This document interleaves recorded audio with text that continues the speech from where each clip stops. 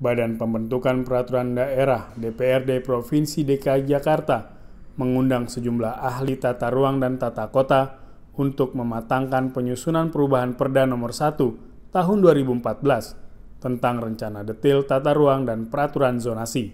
Wakil Ketua Bapemperda DPRD DKI Jakarta, Dedi Supriyadi, mengatakan, menurutnya banyak masukan yang datang dari ahli tata ruang untuk menyempurnakan Perda RDTR-PZ, khususnya ulasan mengenai landasan sosiologis hingga landasan payung hukum yang lebih konkret. Juga aspek-aspek yang terkait perubahan, reklamasi, RTH, banyak angle yang memang merupakan isu yang memang aktual dalam pembahasan Perda RDTR-PZ ini. Jadi alhamdulillah Bapemperda akan menjadikan ini sebagai bahan masukan yang penting sekali dalam pembahasan berikutnya. Humas Sekretariat DPRD DKI melaporkan.